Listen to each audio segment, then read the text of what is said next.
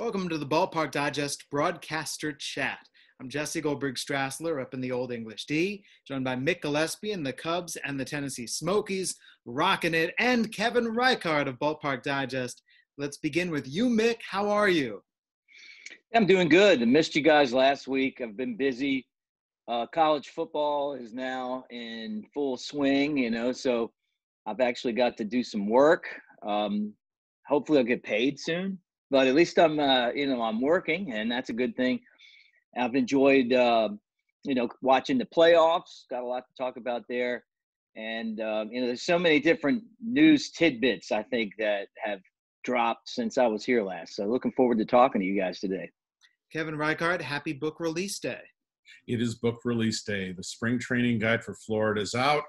Now we can turn our attention to the Major League guide and two other titles for the spring. So it's pretty exciting. Three other titles for the spring, excuse me. So it's pretty exciting around here. A sort of frenzy of activity in a strange environment. So just plugging away.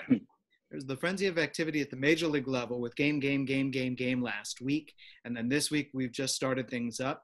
Meanwhile, checking in at the minor league level, there were goings-on last week in the Appalachian League and developments even after you and I talked. What's the latest that you've heard? The latest is they're still working out the details on the transition of the Appy League from a Major League owned league to a locally operated and presumably controlled league. Mark Ryan was actually covering the press conference while we were on our call last week. He was there. He talked with the principals involved. Didn't get a lot of answers to a lot of things. Followed up, he and I both. And to say that the Appy League situation is a little thinly sourced is an understatement, because when they made the announcements, there was no final plan over who actually would be owning the Appy League teams besides some local operators. Not all the local operators will be involved, so they've got to find new operators in Kingsport and Danville. They need to figure out how much money they're going to give these teams between Major League Baseball and USA Baseball. They promised money, but so far we haven't heard the specifics. So I'm really starting to fear that this was more a PR move than it was an actual operating strategy. It sounds similar to me about what went on with the independent leagues, with them announcing, hey, we're now partnered up with Major League Baseball. All right, what does that mean? What are the specifics? Well, and we still don't know. Some of my friends in indie leagues I see posting in social media that it means that Major League Baseball is going to be giving them a lot of money. It's like, friends, you do not know Major League Baseball. They don't give you a lot of money on any level. So the thought that the Windy City team's going to all of a sudden be the beneficiary of hundreds of thousands of dollars in new equipment is not very plausible if you've ever dealt with the New York people before. So there's a lot of strangeness out there. To their credit, Major League Baseball's, I think, honestly trying to come up with a game plan, but every indication is they've been way over their heads so far in actual commitments versus lovely promises. Mick, I know your personal ties with the Appalachian League. Was there anything that you were hearing coming out with the big announcement last week? Well, I think they're really excited about having baseball. I mean, they were concerned that they weren't going to have all those teams together, but I started to kind of get the feeling that they were going to be able to keep the league together, that it wasn't going to be, part of another college wood bat league, but that they would have their own, and that Major League Baseball would be a big part of that. I think what Major League Baseball is trying to do is, start with these like high school kids and then some way or the other follow them up through the draft. The level of baseball probably is going to be better in the Appy League with college kids. I've watched those games and you're talking about kids that were straight out of high school. These will be kids that have played a year or two in college. There'll be top prospects that have to be invited. And so USA Baseball will, from what I understand, be part of helping pick the players that would, that would be invited. I look at what happened in the Supreme Court yesterday where, minor league baseball players are suing over money. I wouldn't be surprised if minor league baseball as a whole continues to contract. Less players, less teams, less games, probably more deals like this. I'm not excited about the direction that this whole thing is going, but I understand it from a business aspect for baseball, because they're a lot less culpable for these teams. They're just college kids coming out there. You don't have to pay them a salary. It's volunteer, right? So basically, I think what you're going to have is it's going to be a developmental league of college kids. And then I think that they'll try to connect different, opportunities like this for some of the best players in amateur baseball, and give the scouts an opportunity to follow those guys right up into the draft. So, that's part of it. Who's going to own the teams? Somebody will figure that out. A couple teams maybe don't have anyone now, but they'll have operators at least at first, and we'll see what happens. Are they able to make money? That's a big part of it. Some teams do, some teams don't. You're talking about a very thin margin for money making at this level of baseball. I don't been around the game a long time, and the players have this misconception that these teams make a mint. Some of them do. I don't even know a mint, but some make a profit. A lot of them, like they're either a tax write-off or or they take a loss. At this level, you don't play that many games. And even without paying the players, when Major League Baseball was paying them, then they'll be free again too. It's really tough when you're paying people to be out there to work the concessions. You're buying food, you're dealing with weather issues. Not a lot of places are really support it. Like you take Johnson City, they have great support. Pulaski has great support. But Kingsport and Elizabethton, they've got some good fans, some loyal fans, but not a Monday night might only have a few hundred people. So you got to figure out how to make all that work, financially for whoever invests in this. I'm guessing they'll have to rename all these teams. Some of them have the same name forever, right? But they're not the Cardinals anymore in Johnson City, right? This is so what are the team names going to be like? And then you get into issues like the Redskins had, which I think is an interesting topic too. You can't even have a name the team contest because some troll is going to get on there and copyright all your names. Major League Baseball is already working on the logos. Minor League Baseball has been shut out totally. This is a process that's been going on with the New York offices with the branding, interestingly enough. And I believe New York will control the trademarks as well. So yeah, I'm sure they will. Part of this. The economics of the Appy League, and if you really are interested and you're watching this, I would encourage you to go to the site and read Mark Cryan's article, because Mark is a former GM in Burlington. He was also a founder of the Coastal Plain League, so he knows the economics inside and out. Mm-hmm. Major League Baseball teams subsidize Appy League teams to the tune of $200,000 a year with costs of, and that's not the player costs. That's purely the costs of coaching, meals, hotels, etc. So if you're running a Burlington, you all of a sudden have to figure out how to gin up $200,000 in revenue, new revenue, to cover the costs that the major league teams were paying for. And the other thing is Major League Baseball is working toward a licensing model. You don't have a franchise anymore. You have a license. You got to pay your licensing fees to Major League Baseball. And if they're going to control all of your marks, you are double paying for that. So the economics, I'm not so sure are quite so magical as Major League Baseball would allow us to believe. A couple Appy League owners, operators have all of a sudden said, wait a minute. It was all nice and magic when we were picking team names. But now you're getting to the nitty gritty of who's paying for stuff. And all of a sudden it's not quite as attractive a proposition.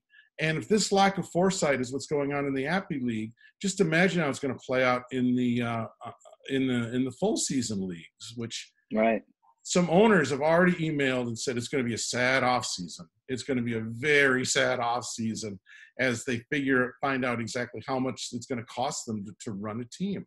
So I wouldn't be surprised if say a Kingsport couldn't find an operator Danville, probably. That's actually not a bad market. But if you have to pay money to be part of the Appy League and you do in the Coastal Plain anyway, and the subsidies aren't nearly as much as they say they're going to be, I wouldn't be surprised. Oh, and by the way, there's only a 3-year commitment to this. This is not a long-term deal. This is 3 years now. So if for 3 years, MLB and USA Baseball can take their jacks and run marbles and run down to the next playground. Yeah, I'm really concerned about the overall, what the next thing is going to be with the full season leagues. I think there's going to be some teams that think they're in that are out. When this thing shuffles through, and I also think that there's a possibility that there's a lot less games. There's been complaining from players for a long time about they don't get enough days off, they don't get enough money, and do you want to play a 100-game season instead of 140 or 120 instead of 140? I don't know. But I think that there's a good possibility that the season's going to get shrunk for the full season teams. They're restructuring this whole thing.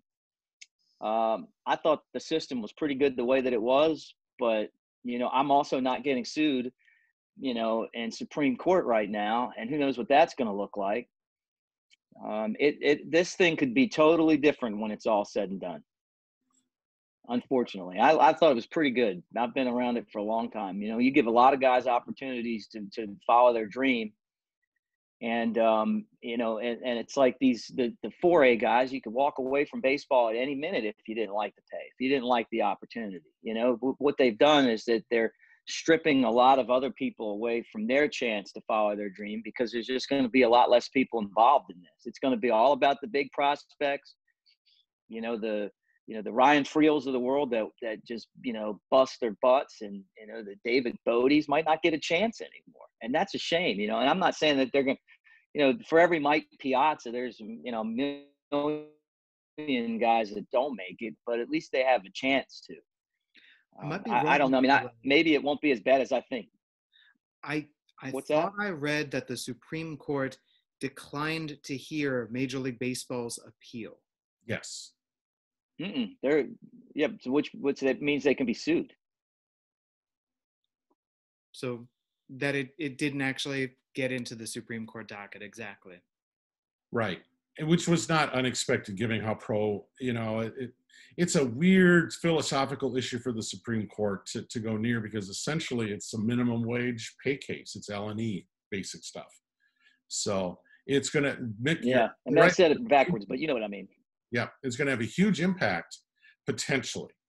Now, I think you're right in that we're going to see different structures. They're already talking about, how camp leagues are going to act, splitting seasons. The Northwest League will basically be a short season league, even though there'll be technically a long season league, because players will not start the season up north in April and May. They'll stay camps and in camp for those 2 months. And the same with this pitched Mid-Atlantic League going on. So there's going to be a lot of strange scheduling out there, and in terms of season length. And then there's talk about extending spring training for 3 weeks and just having the minor leaguers participate the last 3 weeks. Kevin, you and I we had discussed this before in prior years, about how if you wiped the slate clean and you started anew, what were different things that you would try to focus on? What were different things that you would try to fix? And a lot of that, seems to me, is based upon weather.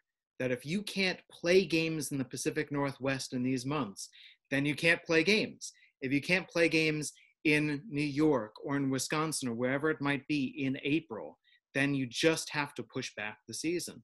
So it seems to me that there are a lot of different logistics that they're trying to fix all at once. Yeah, imagine an April 8th opener in Spokane. Woo-hoo, boy, they'll sell a lot of hot chocolate, that's for sure. Got to go sleeveless. Got it, no long sleeves. Right? If you're a pitcher, you got to go out there just as you are. Yeah, we'll see who they end up with as an affiliate, which will be that's just what you want, a West Coast team playing in the snow in Spokane in April. So that'll be amazing. Because that's the whole point of the new Northwest League, is they're going to be farm teams for the West Coast League. West Coast teams to come down and travel. It's so funny to me because the Blue Jays would always tell the players whenever they'd complain about the cold in Michigan, hey, you want to play crucial games in Boston or in New York in April or in October? Figure it out. But, you know, by and large, we still don't want the players playing in the cold because minor league players, the hitters don't like to get jammed. So they're swinging early and they're desperately trying to make contact and they're trying to keep the ball off the handle, trying to keep it toward the end of the bat. And the pitchers have no feel for their breaking stuff. They can't feel the ball. So it makes for a very unusual, atypical baseball game where I can't trust what I see until the weather warms up and then I go, oh, turns out this guy can hit. Or it turns out this guy can actually spin some secondary stuff. Mm-hmm. Yeah.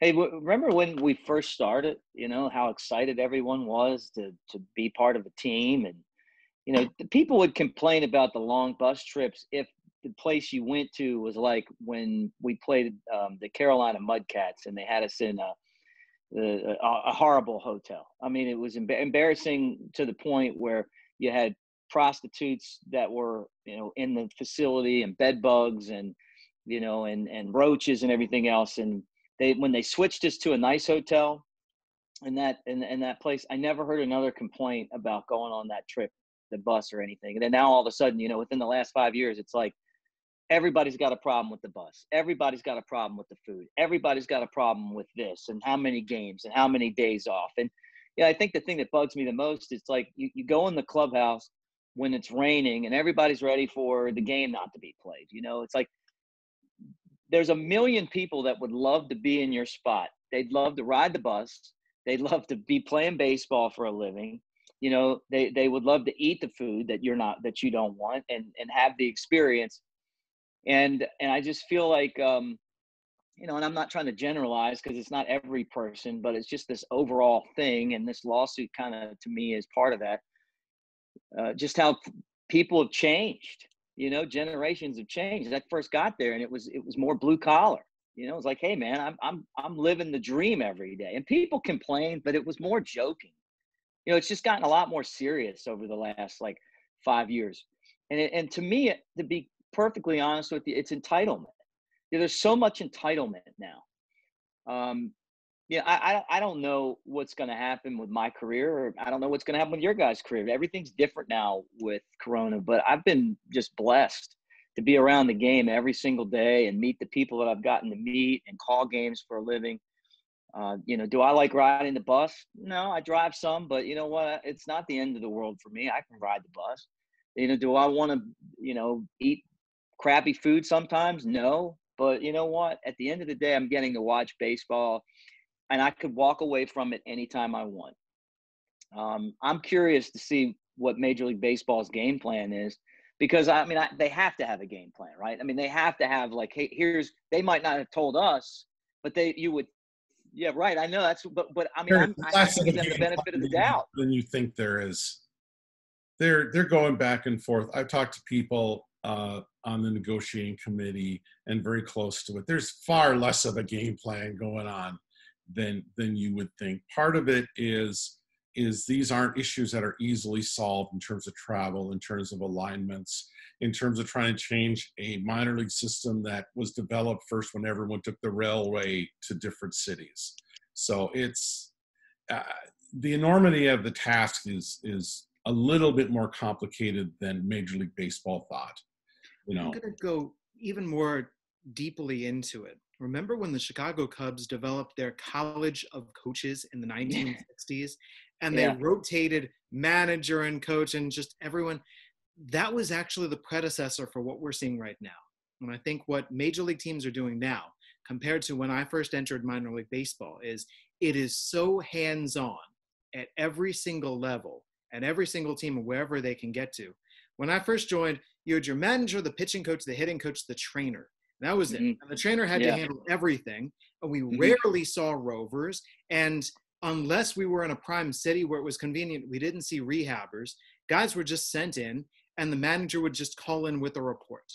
And now with all the rovers who come in and the scouts who come in and everyone else, all the different support staff that comes in and is checking, and the mental performance team, it is so hands-on with these players constantly. What is their individual performance plan? What are they doing on a day-to-day, week-to-week basis? Strength and conditioning plan, the dietetics plan, every single individual plan. They are hands-on with these guys. They're right in. They've got the cameras and the equipment. They can watch every single pitch and every single swing from every single game, and they're breaking it down wherever they are, whether they need to fly in. And so because they're so hands-on, they need their own increased convenience. They need their own technology wherever they play and onward. It is right from that College of Coaches where the Cubs said, we need all of these guys involved with every single thing. We have gone to the extreme with that, for better or for worse. Yeah, for worse. I mean, look, we get rid of scouts, you know? I mean, like, we don't need scouting anymore. I mean, we've got, you know, Rapsodo that we can put in front of the guy and watch him hit. I mean, I don't know.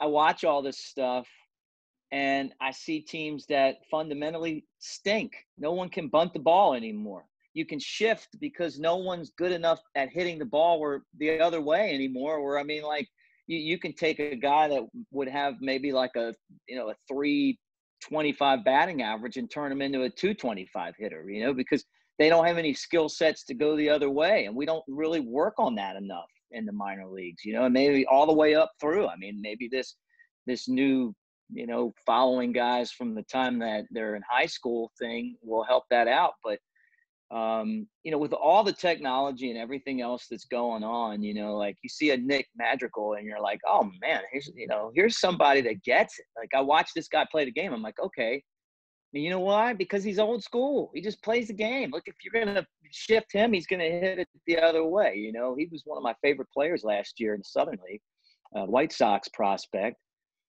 you know, and Nico Horner, who gets it. But they drafted the players getting it. It's not like they taught them how to get there. You know, I get it. The technology's good, but man, I don't like the direction that the game's going at all right now. You know, but it's very circular in a way, because we romanticize the days of scouting and bird dogging and whatnot.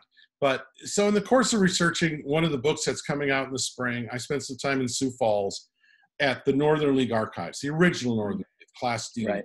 And inside there are all the scouting reports on potential players. And it's fascinating to look through how little work scouts put into actually evaluating players. I found Craig Cusick's scouting report. Cusick replaced Harmon Killerwood, first base for the Twins. 2 words: can hit. That was the scouting report. I mean, it's wonderful to think that there used to be this old-time great system, but that was the scouting report. Twins drafted and signed him, and they taught him how to play. And I think we're getting back to that in a way, that we're major league teams expect to teach players how to play. I've seen those reports, but I also think that, you know, if you're a scout, maybe you tell whoever in person what you really thought. You know what I'm saying? Like, it's like, hey, I mean, I've seen them, like, some of them, like, you know, sign this guy, he's going to be great. You know, it's like, but don't you think that they would have gotten together in person and, you know, and someone would have said, hey, you know, what makes him a great hitter? I don't know. I mean, I wasn't there. Well, a bird dogger, that's their financial incentive to sign someone. That's their bonus too. So, yeah. You know, it was a weird system of financial incentives that didn't always work. And I'm sure you're right. There were undoubtedly phone calls and off-season chats and whatnot. But it's kind of surprising how skimpy those scouting reports for future major leaguers were. When you look at some of the names, I mean, you look at a Jim Palmer that came through Aberdeen in that league, very little scouting on him until he rose to higher leagues. So there's the impasse. Yeah. I took this moment. I was Googling up an old Hank Aaron scouting report because I'm going, I wonder what they said about Hammer and Hank. Great pair of hands. Seems relaxed at all times and a good wrist hitter. Needs experience, etc. Yeah. It really is interesting to see how those old scouting reports were made out and what was said. Well, here's an issue, and I know that this is an issue. There's an issue right now too, where they have so much information that it's difficult for the teams to process it all. And I promise you that. And I know this is true. I just don't want to get into why I know. But I'll tell you that everyone knows. I've been told that, yeah. And it's like the guys slip through, and it's because they've got so much information now. You have to have like data processors to go through it all. Yeah. You're writing up like 400 guys, 500 guys, 1,000 guys. How many guys are you going to write up? And then who's going to go back over it and look at it? And then they've got to report to someone else who's got to report to someone else. And next thing you know, you had a first or second round pick on a guy, for whatever reason, and no one even saw the report. And now they're a star with another team, one of your oppositions. And I know that happens. And so you kind of. How do you process all that? Yeah, I mean but that's a tech thing, not a baseball thing. In the tech world, it's very common to gather up as much data as you can grab, even if you don't know how you're going to use it someday. Yeah. Because at some point, someone from Fangraphs is going to look back 5 years and go, "There's the trait that we should have been looking for back then, but we didn't know about it then." So that you're absolutely right. The noise to useful information ratio is really high these days. And I think they know that. There's been some ads on Fangraphs lately for data analysts, and part of the job description has been help us figure out what the hell's going on here. Well, but there's not that much money. So they're looking for really good work from really smart people putting in really long hours. But what are you compensating them for that? And that's at so many different levels of baseball. Mick, you talked about scouts losing their jobs. It's the whole, if there's not that much money at certain levels to pay, but you're looking for exceptional work, that's a really difficult match to make. Mm-hmm. Yeah, and then add in all the layoffs, all the way through every team. And those layoffs are going to go with the people that they feel like are the least important, and out you go. And so, look around baseball and all the really great scouts and other personnel that right now are out because we don't have fans at the games. And without fans in the games spending money, there is no money for a lot of stuff. And that even includes, I saw that the Cubs laid off 60 people. Some of those, my friends, and they waited. A lot of teams did that a long time ago. I think if there was anything that we learned from this, and I really hope the message gets to the bulk of the players, is just how important the fans are, the people that pay for the tickets, the people that pay the price for all of us to get to be involved in this. That's another thing that I feel like has changed in this entitlement era, where it's like they don't want to sign an autograph. They don't want to see, like the middle reliever that is never going to make it to the big leagues. And this is from a crusty vet like me that knows. I can watch you pitch, and I'll tell you right away if you have a chance. I didn't draft you. I just watch the games every day. I got no dog in the fight, but I can tell. I'd say 90% of the time I can tell if you're going to make it, especially if you're on the team I'm watching, because you just know. And some of those guys don't want to sit in the table for 15 minutes before the game and sign autographs. Like, they're too busy, It's like and that goes all the way through. Then you get some guys that love to do it, and then you see the same guy sitting out there because he just likes to do it, like you'll see the same guy signing autographs because he just, fills in for his buddy all the time. And my thought on that is always, you just don't know how lucky you are that someone wants you to write your name on a baseball or on a card, like that someone's spending their hard-earned money to give you a chance to run around in that uniform. This is as good as it's going to get. And you're so naive to that you're missing out. And I think there's guys in the big leagues that are superstars that don't get that, and I don't want to pick on any individuals, because that's not what I'm on here for. But I'm telling you, I see it. Even guys I have a lot of respect for. It surprises me sometimes, when I see the way that they've changed from just the time that we had them in AA until they get to the big leagues. And I know, look, there's a lot of there's a lot of demands on someone when they're a baseball player because so many people look up to them. But at the same time, without those fans, Yeah, it hasn't really gotten to the players yet. It's just starting to creep up there, but their money's going to go down too.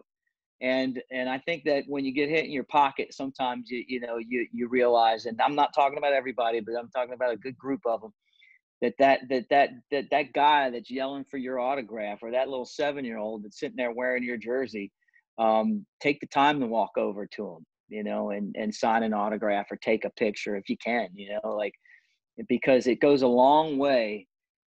It does. It goes a long way towards helping the game. I watched Ryan Sandberg sign autographs before Smokey's games for an hour. I saw Ben Zobrist sign every single autograph after a rehab game last year. And I just thought to myself, like, it's these guys that keep this game going. People like Ben Zobrist. I think that a huge lesson of this has been about how little Major League Baseball actually cares about creating new fans, and how little Major League Baseball has done to increase how many people love the game of baseball. This has been a point in time where we're losing minor league baseball teams. There was no minor league baseball season. The negotiations to actually get a season started just kept on dragging on month after month with no urgency. The institution of the extra inning rule, the institution of the DH in the National League, the institution of a number of different things that it all seemed to me alienated a lot of different fans. Whether you're taking away teams from cities, whether you're simply saying to fans, this is not the baseball that you are able to recognize anymore.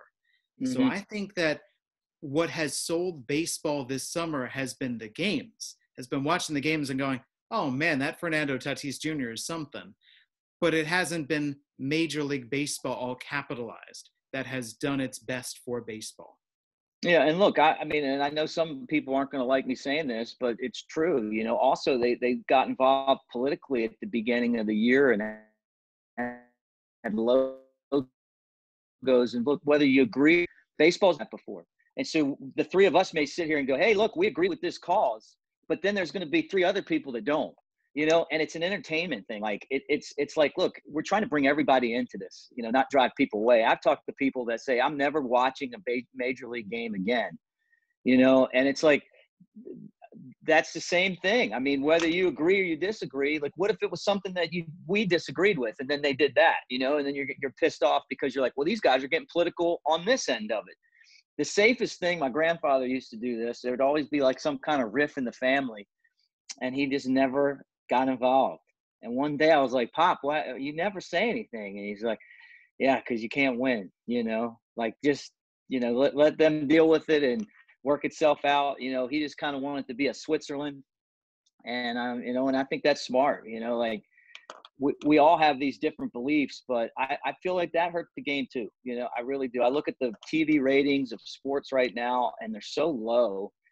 I don't know. I just, and I asked people on Twitter, I said, what do you guys think about this? Was this a good idea? Was this a bad idea? You're not going to watch the game, and the majority of the people on my Twitter were like, no, we're going to watch the game, but it was still like 70-30. If you lose 30%, I mean, that's a pretty big chunk of your fans, right? I mean, if that was the case across the board. And then I was just looking at something yesterday, and it was like right around like 30% lower than last year. And the NBA is really low right now, Okay. About that drop, Mick, did you see the Boston Red Sox TV ratings came out? And that's a whole different story, though. Well, they were. It could have been part of that. It also could have been part of the fact that they just cursed themselves again. Like they had the curse of the Bambino. Now it's the curse of Mookie, right? Yeah. If you're thinking about the most diehard baseball fan bases in the country, how could you hurt the Boston baseball fan base? You can't lose Boston baseball fans, and they lost a lot of Boston baseball fans. Kevin, do you have a lesson that you're taking away from this year? My lesson is I think all these moves actually work. The ratings are actually up 4%. There was a Forbes story today about that ratings are actually up this year over last. And, when you're playing a demographics game like baseball is, Sometimes you got to lose the old conservatives to gain in the young people who are actually going to go to games. It's all, it's all part of the dirty monetization of professional sports, but it's always been about the monetization of professional sports. In the early days, baseball had to be a mass market offering because that's all anyone was, a mass market offering. Today, you can say if you're major league, we'll lose some of the older demographics that TV and radio don't want to reach. We'll have a smaller core audience of the demographics that TV wants to reach. And the same with the NBA. They're clearly gone after a demographic that the league can sell to its sponsors and media partners.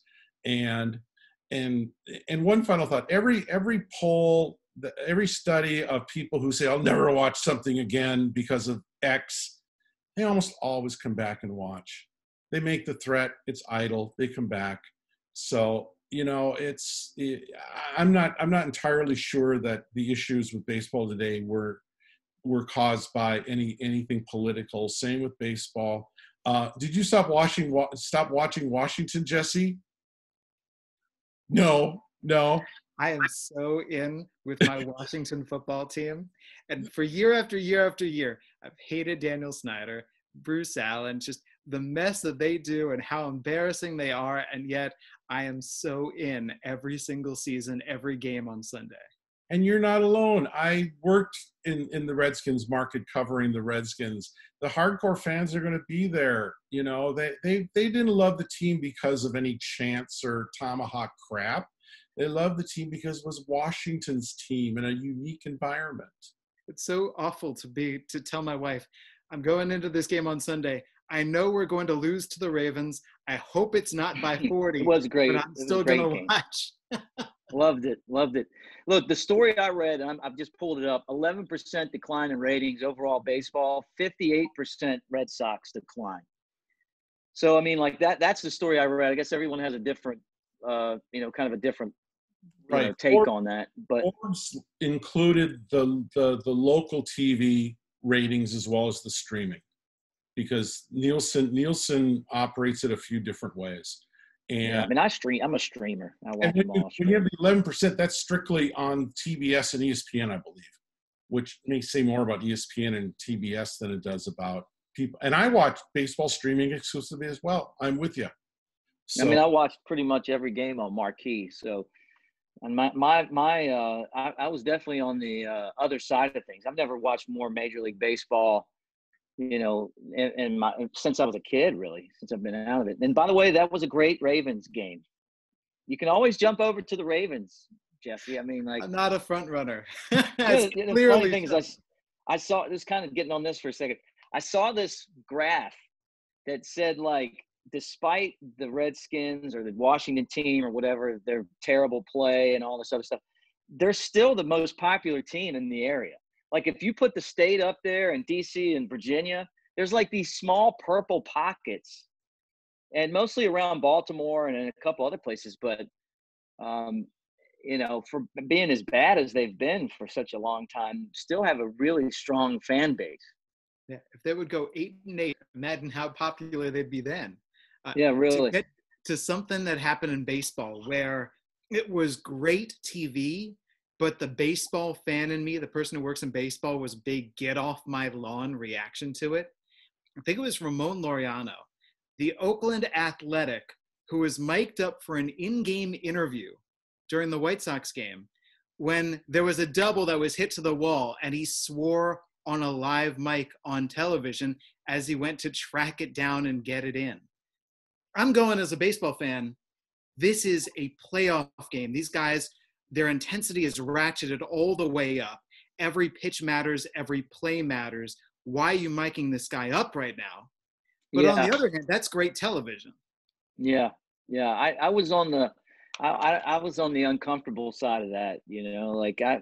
I was like, oof.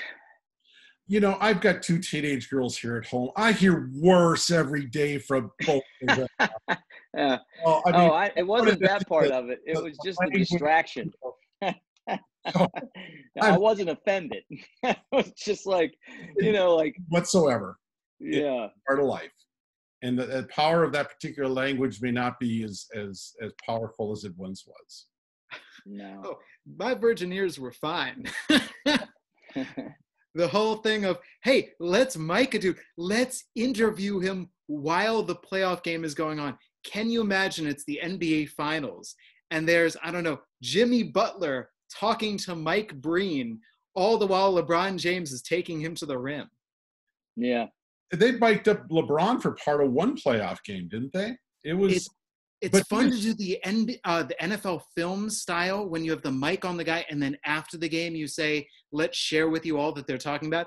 But when the broadcaster's like, so how you doing? How's it going? Huh? That's why you have like a second delayed, isn't it? You know, you can leave them out. So it's the way the world is, you know, I can't get too head up over it. Kevin, how are your picks doing? I was a game out in the pool I was in. They weren't doing particularly well. Although I did have Tampa and the Yankees, and I had the Cubs, which was serious mistake. Sorry, Mick. And I still have a path to the World Series matchup, which is where the money is really made. So, although Giancarlo Stanton is not helping my Tampa choice along any too much, thank you. But it's been entertaining. Did you watch the games yesterday? The Yankees were very entertaining. Mm-hmm. They have an entertaining team, and they're taking on a Rays team that basically is saying, we're going to throw wave after wave of pitcher at you, pitchers that you generally don't know. If you hit them, you beat us. If you don't hit them, we'll beat you. And the Yankees hit them. Mick, what were your expectations going into the playoffs? Well, I mean, I was hoping that the Cubs would have a better run than they did. And, you know, like, I guess after – looking back now, you know, I remember as a kid, the 83 Orioles won the World Series. And then, you know, you eventually that team was dismantled and, you know, and all the pieces were gone. And, you know, I was wondering, like, you know, wonder why they didn't win another World Series. You know, they were so good for a long time and they got to the World Series in 79 and then 83 and they almost got there in 82. They almost got to the playoffs and, you know, 84, they were a pretty good team. But now I see it's just like, you know, guys they just get worse. You know, I mean, like you get older, you get nicked up, maybe you're hurt. Maybe the league figures you out. Maybe you're too stubborn to change. Maybe you can't change. You know, I don't know, but I see this Cubs team being dismantled at some point, right? I mean, if you go into the playoffs and you're playing the worst team in the whole playoffs and you score one run, you know, like, it's time to make some serious adjustments, especially when your payroll, the payroll, look at the two teams' payroll. It's unbelievable, you know, the difference, the disparity, you know, and I get it. It's only 2 games. You know, would it have been different if it was 3 or 4 that you needed to win? I don't know, but I was pretty disappointed overall, you know, just as a Cubs fan, you know, that's how the thing ended, you know, and that I guess that's first. The second thing is that I've said from the beginning that it's going to be the Yankees and the Dodgers. I've just kind of felt like that since day one, and nothing has really swayed me besides the Yankees looking so bad there at one point during the 60-game season.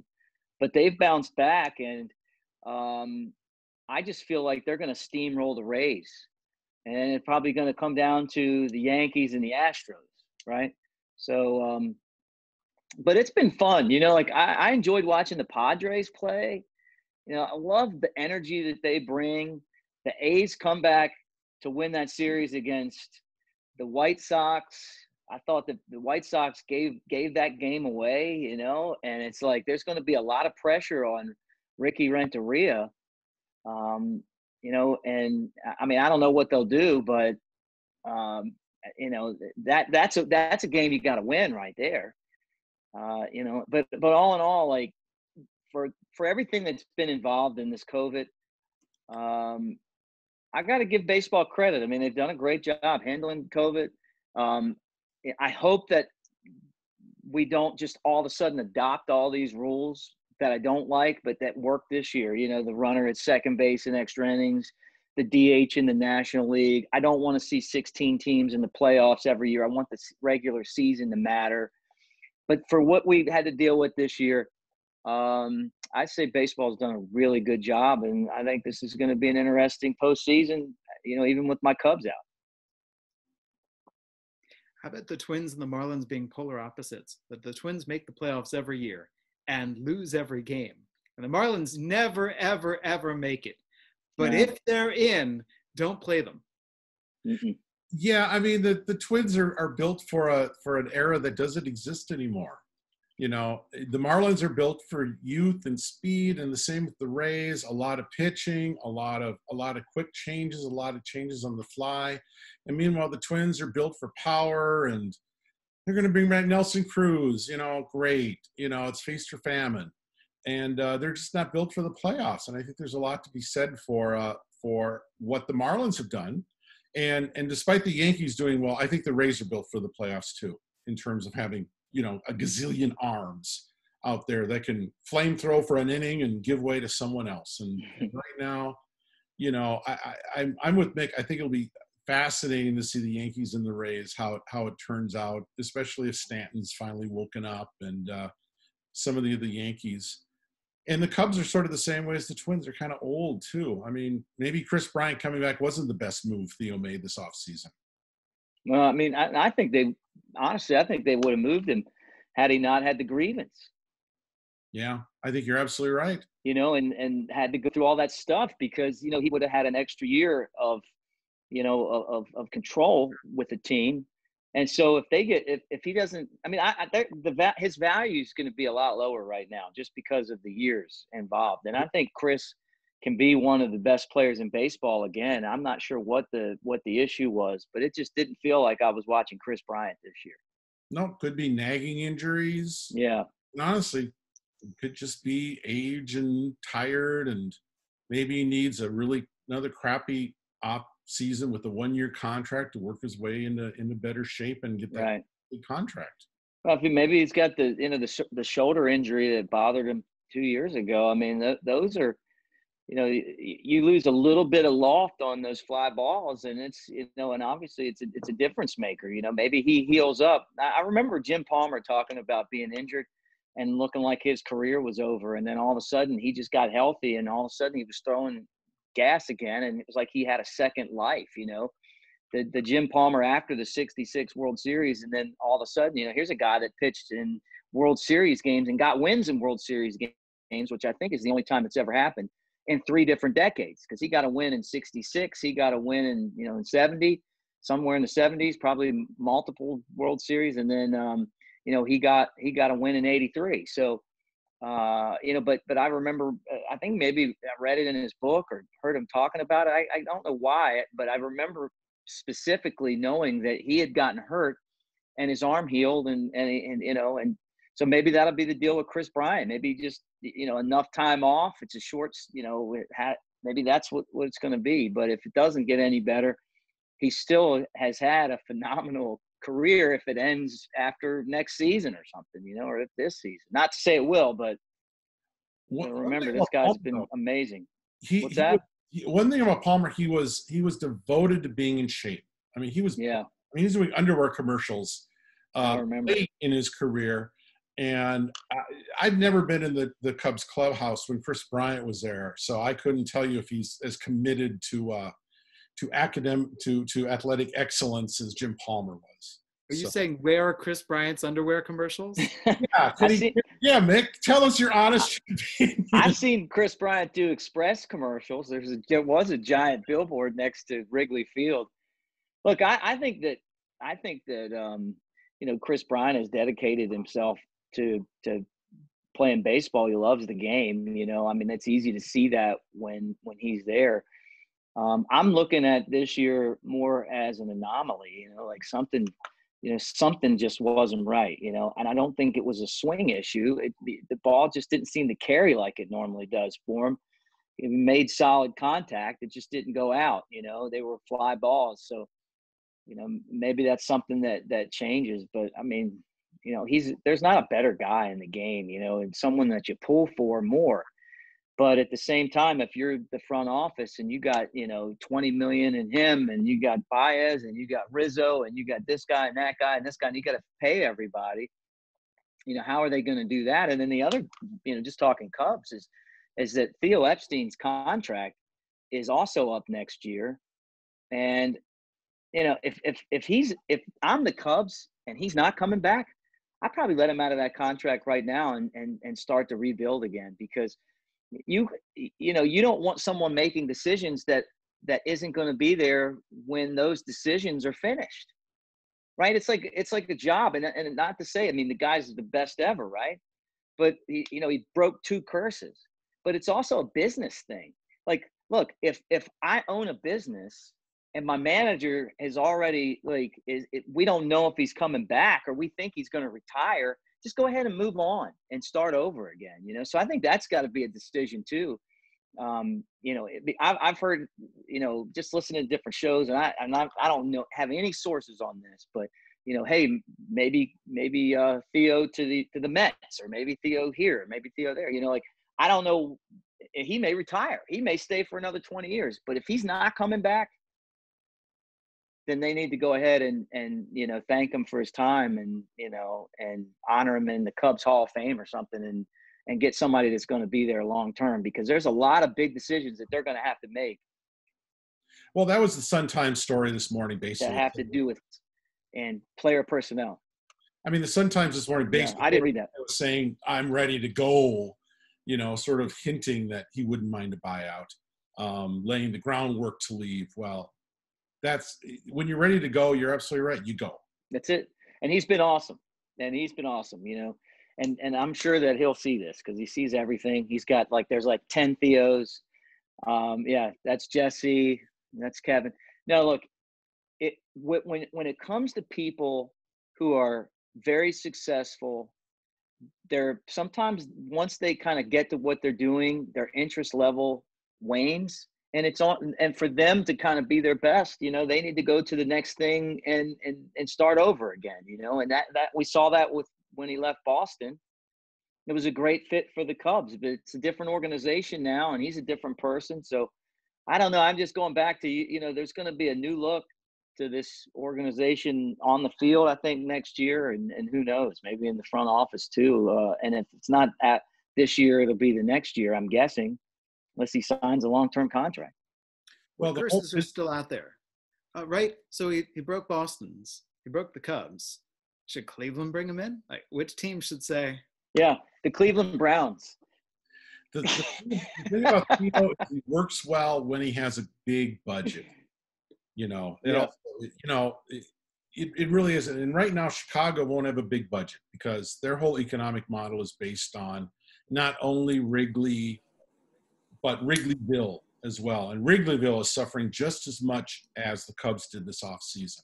So there's not going to be big budgets in Theo's future, even if he sticks around. On that note, shall we get into some lingo, shall we? Yes. Some yes, thesaurus let's do it. Verbiage. All right, so I've got my baseball thesaurus right here. I've also got my football thesaurus right here because it's football season. And my thinking is to go right into the balls used by each sport. I've got, when it comes to baseball, it's a horsehide, right? Or it's a cowhide. It's the old apple. Mick, do you have a favorite term for a baseball? Here comes the pill. And you can see it, especially like a fastball. The faster the fastball, the smaller it is. It's absolutely a pill. Yeah, a pill. An aspirin tablet. Yeah. It's called a seed, especially if it's thrown really hard or if it's hit really seed. hard. Yeah, right. Or if it's hit hard, yeah. Football is, the classic is the pigskin. But one of my favorite terms for a football is a loaf of bread. And it's described as a loaf of bread if you ever see a ball carrier holding it away from him, like you'd carry a loaf of bread, not actually tucked into the body. Then the announcer has to criticize the guy for saying he's holding it like a loaf of bread. Which is why every coach gets on the back of every player who does it now. So you actually see it less. You used to see it a lot in the 70s, early. Yes. That flamboyant tossing it around. And now, boy, I was watching one of the NFL games, and even in a situation where there's no tacklers around him, you saw guys holding it like this. just as tight as they could get. I remember when. Yeah. Why do I think Walter Payton?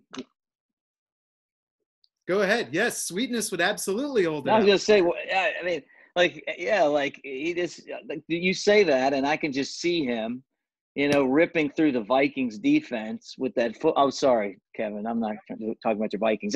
Ripping through the Redskins defense or Washington's defense, which is it's like when we changed the DL to the IL. I'm just like, look, please forgive me, because it's going to take me months to get this right. Going through the defense of the Washington team back when they were called the Redskins, holding the football out like this, and they didn't drop it. That was the amazing thing. Like, how did he not drop the football? Well, number one, those guys had strong hands. Walter Payton's hands were strong. And the other thing I remember, when about it came that football defenses were taught that one guy was to hold up the ball carrier so that the teammates could come in and strip the ball out. And up until that point, if somebody had the ball, you just tried to tackle him. And then the peanut punch, right? Charles Tillman able to punch that football right out of a player's possession. Being able to strip a guy from the ball, being able to dispossess him with it, the old strip sack fumble or whatever it might be, that is a relatively new occurrence. It's also an analytics thing, by the way. The analytics showed that, yeah, you may give up 3 or 4 more yards on a run if you do it that way, but your chances of causing a fumble are so much greater that it outweighs those 3 or 4 yards per run. You'll see a receiver make a catch, and then the cornerback will come around the corner and just start tearing at the football. Yeah. So, I mean, it's pretty wild how that's changed. And yeah, I remember when Tiki Barber had all of his fumbling issues for the New York Giants, and the entire week he had to hold the football. There have been other guys, college level, wherever it is, where the coach sends the guy around campus holding the football to make sure that he never, ever fumbles. So, loaf of bread, pigskin, baseball, the old horsehide, the old cowhide, depending upon what material it was made with over the years. But yeah, I love Mick. As you said, it's a pill. It's the old apple. That's a great. So there's our lingo. Boom, boom. Baseball Thesaurus, Football Thesaurus, available through August publications, as is, because today is book day, Kevin. The Complete Guide to Spring Training 2021 Florida, telling you all about how you're going to have to deal with ballparks with the COVID still going on. But the plan is for spring training. Everyone's laying in supplies. There's meetings going on. I saw a video one the other day. So they're planning it. Any final thoughts, Mick? No, congratulations, though, Kevin. I mean, just trying to do a book myself, it's a lot of hard work. And, today's that day you look forward to when you put all that work in. So good luck with the sales. And for those of you watching, make sure you support Kevin and get your copy. And hopefully really soon, and by next spring training, that we'll need that book because we'll be able to go back to games again. Subscribe to the Ballpark Digest newsletter if you haven't already. Kevin Reichard, any final thoughts? No, I'm just really exhausted because putting out a book, as you know, Jesse, is just a whole bunch of stress and anxiety wrapped up in exhaustion. Yeah. So I'm glad it's out. On to the next project and on to the projects for the spring. I'll give it as my final thought, we lost another baseball great in Bob Gibson. We've lost a lot of baseball greats recently over the years. Ron Peronoski recently passed away as well. But, Bob Gibson, after Lou Brock, after Tom Seaver, we've lost a lot of really great baseball players. And Gibby is noted for that 1968 dominant season, but what a career, what a pitcher. You can look at the video, you can watch Gibby work, and my goodness, what a dominant pitcher he was. Plus, he could hit. He played basketball for the Globetrotters. Read about his life. This has been the Ballpark Digest Broadcaster Chat from Mick Gillispie and Kevin Reichard. I'm Jesse Goldberg-Strassler, and thank you.